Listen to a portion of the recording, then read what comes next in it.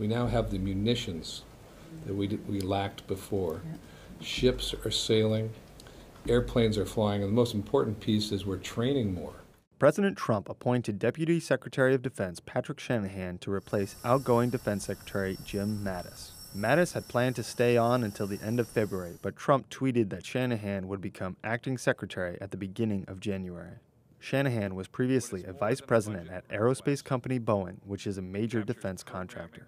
He worked at Boeing for over 30 years, leading projects on jets, helicopters, and missile defense systems. Shanahan faced some tough questioning at his confirmation hearing, but the Senate approved him by a wide margin. Have you not been aware of the thousands of people that have been killed by Vladimir Putin? Have you missed all that in your duties at one of the major defense corporations of this country? No, Chairman, I'm aware of that.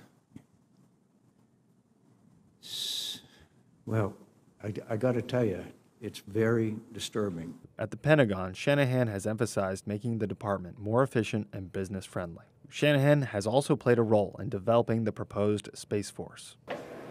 Where we're driving the Space Force is, it is imperative that we protect our economy. And our economy runs on space. So it's all about how do we protect our space assets and then deter our adversaries who wish to do us harm. He takes the lead of the Defense Department just as President Trump has announced a troop withdrawal from Syria and a reduction of forces in Afghanistan.